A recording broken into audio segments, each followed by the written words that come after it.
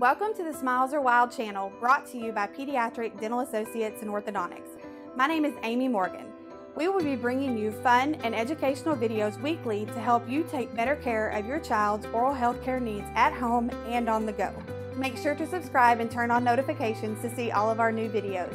And remember, it doesn't really matter how you take care of your teeth as long as you take care of them from the beginning.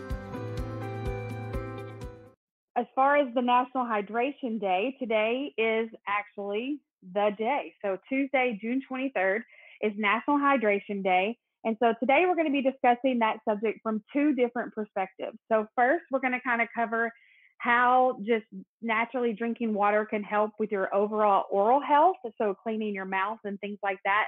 But then also at the end of the broadcast, we're going to be discussing how water intake can help with heat exhaustion. And we're getting that information directly from a wonderful resource right here in Northwest Arkansas. And that's the Kendrick Fincher Hydration for Life program. And they have a wonderful just 4-step process that they would love for you to be able to review with your family, especially your children that play sports or that are outside a lot. They have a really good thing they call the game plan. And so we're going to go over that as quickly at the end of the broadcast, and then I will put a link to their site. They are a nonprofit located right here in Northwest Arkansas. They've been here around 24, 25 years. Just kind of promoting the idea that water intake is super important and staying hydrated, especially during sports, is super important. So let's go ahead and get started. So we're going to talk about 4 reasons why water is really good for your smile. So drinking water is the key to staying properly hydrated, but it's also really, really good for your teeth. So here's a little bit of how you can do that. So water helps to clean your mouth. So number one, water, just generally intake of water is going to help wash away any food and germs that develop throughout the day. So drinking soda, juice, or other beverages can actually leave sugar behind that can be processed down to form bacteria that causes cavities. Water also helps to dilute the acids in other drinks or foods that you may have consumed. So it's a really good rinsing agent, okay? Number 2, we want to make sure that you understand that drinking tap water is key to preventing dental decay. So there is fluoride in most tap water, especially if you're on a city water. And fluoride strengthens your teeth and can be found in most, like I said, city water. So if you're on well water and you need some fluoride supplements or something like that, definitely talk to your dentist or when you're into our office and we'll help you get that prescription done. There are also a very small number of bottled water brands that do add fluoride. So one of the things that we're seeing is a rise in dental decay because more people are reverting to actual bottled water. So they're not using as much tap water that has the added fluoride in it that helps to protect your teeth. So we're doing a lot of more on the go, grabbing the water bottle and things like that. So we just want you to be mindful that bottled water is great. We know that it's filtered and it's yummy and a lot of people prefer that, but tap water is also it's added fluoride. Your city adds fluoride to the water to help prevent decay. So just think about that when you're at home. Try to use your tap water as much as possible. When you're on the go, we understand bottled water is sometimes more convenient. But as long as you're drinking water, we love to see that. So water can also prevent dry mouth. So a lot of people suffer from a super dry mouth. They're always thirsty, or just in general, they don't produce a lot of saliva. So they have what the term is called dry mouth. So staying hydrated helps to produce the right amount of saliva that will then in turn help to prevent bacteria from forming. Excuse me. Sorry. So, I mean, a lot of people, especially with dry mouth, end up getting a lot more decay because the decay starts to develop because they have nothing there to help produce saliva, which doesn't help wash away all the bacteria. So people with dry mouth tend to have a higher rate of cavities, but by drinking water, you can help to prevent dry mouth and then naturally start producing more saliva. And then last but not least, here at PDA, we really try to promote a healthy options for you and your children. So water is calorie free. So it's a way to quench your thirst. It's a way to rinse your mouth. It's a way to do all these things that will not cause a large calorie intake. Consuming sugary beverages has been a major contributor to the increasing rate of obesity in the United States, especially in children. So we always try to promote, try to stay away from sodas and juices and things like that. Even milk. Milk is wonderful for your body. It's got lots of calcium in it. But even 100% juices and milk have natural sugars in them or sugars that are added. So even when fruit juices may say they're 100% fruit juice, it sounds like you're doing this most amazing thing for your kid. And while you're giving them those nutrients, it's also packing on the sugar. So we just want you to be mindful of that with the intake. One of the things that we really suggest for that is that milk and juices are only given at meal times. And when they're kind of walking around, when they're in the stage of a sippy cup or even in their bottles when they're younger, sippy cups, bottles, any kind of cup that they may use during the day that's just kind of sitting on your kitchen counter, or it's their water bottle or whatever, that has water in it and not a juice or a milk. That will really help cut down the rate that they might get cavities. Okay. So one other thing that we always hear is, how in the world can I get my child to drink water? So we've come up with 4 just small things that we think might be able to help.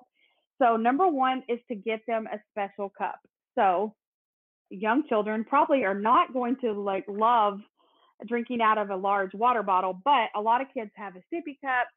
Nowadays, you can get personalized cups. You can get fun colors. Use that as their special water cup, and they can use that cup if they're drinking water. So they only get to use their fun special cup or even a fun straw if they're drinking water. So that's one way to kind of encourage them to drink some more water and just kind of sneak it in there for them. And then at the right age, depending on the age of your children, let them get the water directly from the refrigerator tap. If you have one of the refrigerators that dispense the water, let them do that. They think that's super fun. And if it was to spill, it's not a huge mess technically. But that is something that even at a young age, they can start getting their own water out of their refrigerator. And that makes them feel a little bit more independent. And then the other thing that I thought was really fun is to set intake goals. So just like we as adults, sometimes you'll see some of your friends keeping up with how much water they're drinking. They'll put the lines on the water bottle to keep up with it. And so you take that idea and combine it with a chore chart or a behavior chart, and you make them an intake goal chart. So every time they drink a glass of water during the day, you mark it off on their chart, and maybe, at the end of 2 weeks or whenever they've met a certain number of cups during the month, then they get to go pick out a book or a toy or something like that. But that's just a really healthy way to encourage them to not only drink water, but also to set personal goals. So that one's twofold. And then last but not least, one of the most important things you can do for them is to lead by example. So as an adult, as a parent, aunts, uncles, grandmas, whatever, if children see you drinking water, they will drink water. Okay. So the more that they see you do, the more they're going to mimic you. So while sometimes they pick up some of our bad habits, it would not be awful if they picked up some of our good ones as well. So think about that just throughout your day. Just you drink water, share a glass of water with them. When they're sitting down to have their water or they're getting their water, like, hey, will you make me a cup too? And, just kind of make it fun for them. But that's one of the best ways you can really encourage them to drink water, is to show them that you are also doing that. So, if you're going to go for your Coke or your Dr. Pepper or something like that, maybe verbally say out loud, I'm going to make a healthy choice today and I'm going to drink the water with you. So that's just something to think about. Those are just 4 quick tips that we think will help encourage your child, your young children, older children, everyone to kind of get on board with drinking some more water. All right. So now, obviously, our office here is located in Arkansas, Northwest Arkansas. It can get very hot and very humid here on one day and then be cool the next because, Arkansas. But we do know that as the summer progresses into, late July, August, even into September sometimes, it can be really hot. And also with the current state of what's going on in our country and our state with COVID-19, a lot more people are getting outdoors. So, and kids play sports. So some kids are even in year-round sports. So they're in sports right now, but we're also heading into, summer football practices and outdoor sports practices that, the kids have kind of been off, especially because of COVID-19 and things like that. So they're going to be outside doing activities that are going to make them sweat. It's going to make them get hot. So the best thing you can do for them is hydrate, hydrate, hydrate. So the information I'm about to go over is called the Hydration Game Plan, and it was developed by Kendrick Fincher Hydration for Life program. And number one is something they're calling your sweat rate. So it's saying to know your sweat rate. And it just says staying properly hydrated is all about maintaining your body's fluid balance so that there's never too much or too little. Athletes need to know how much they sweat and how much they need to drink to replace it. So I like to sum that up as like whatever is going out, you need to be taking in. So they need to be hydrated, okay? Number two is to hydrate before, during, and after your workouts. So I know for my child, I always, before he heads to any kind of basketball practice or football practice, I make sure that he's drink at least 8 to 12 ounces of water and also has eaten a banana. And that's just something that I've learned kind of helps him. You have your own individual children that probably have their own thing they like to do. But we try to make sure that they're always getting at least one full glass of water prior to practice.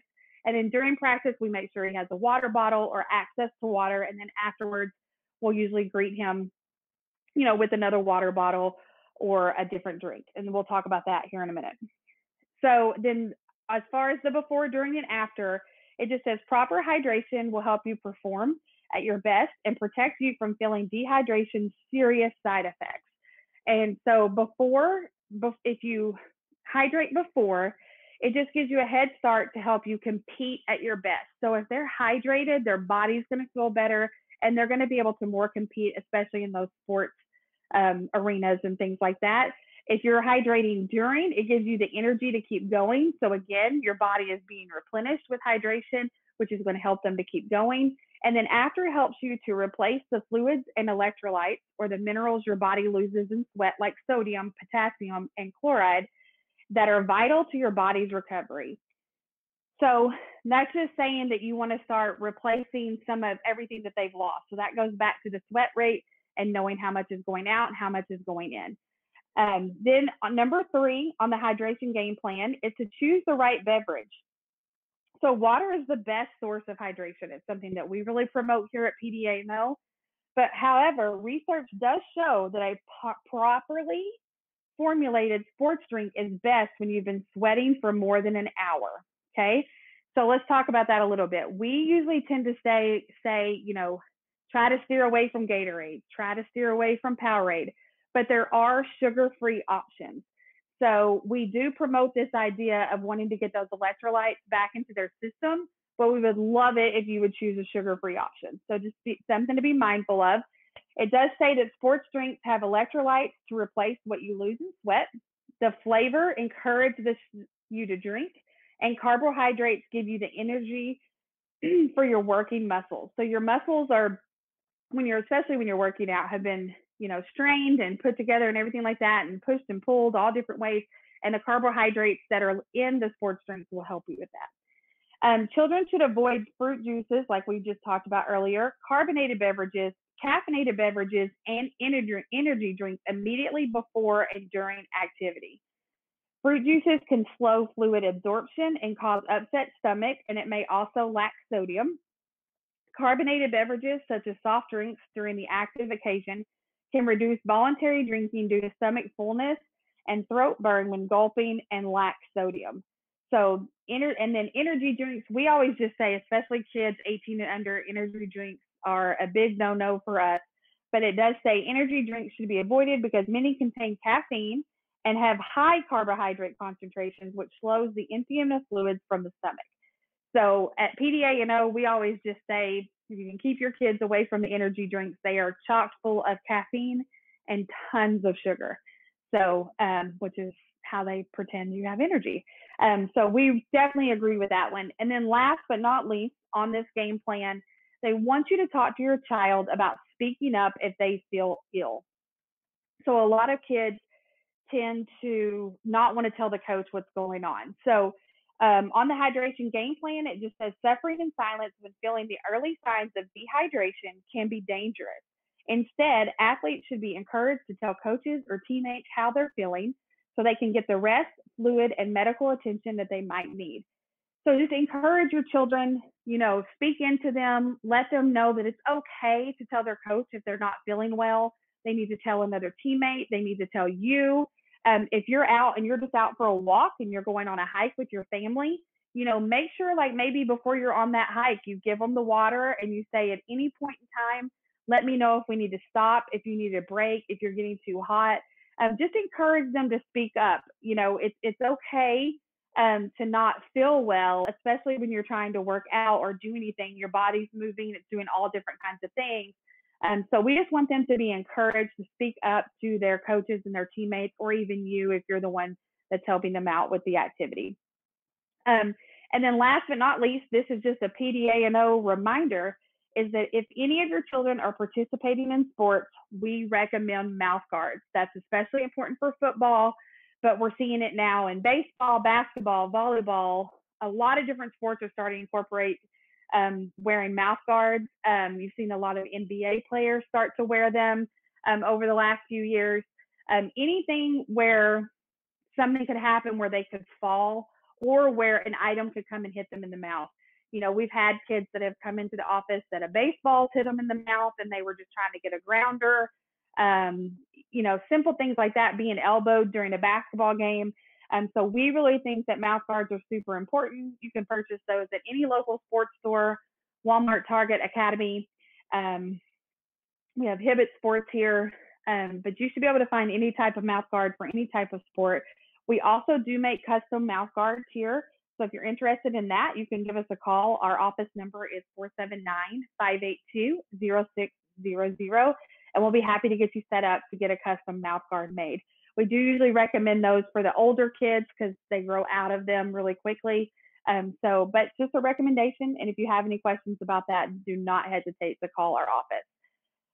Okay, so we went over a lot of information. I'm going to drop the link to the hydration game plan from the Kendrick Venture Foundation in the comments whenever I get off this broadcast.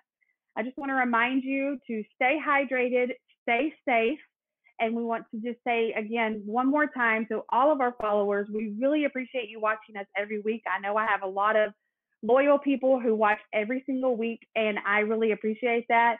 Again, do not forget to share this video with your friends and family, and you could win one of these 32-ounce Nalgene bottles and also a Chick-Fil-A gift card. And like I said, that contest will be up for the next 2 to 3 days. We'll put an actual deadline in the header here in a little bit once we kind of decide when we're going to do that drawing. And then we'll do the drawing, and the winners will be contacted. They're usually contacted via Facebook. But if you have any questions or concerns about anything about what we talked about today as far as hydration, any questions about oral health care, well, I'll be happy to answer those. You can always email me. My email is amy@smilesarwild.com. And again, we want to thank you all for watching, and we'll see you again soon. Thank you so much for watching. Make sure to subscribe and go visit us on smilesarwild.com.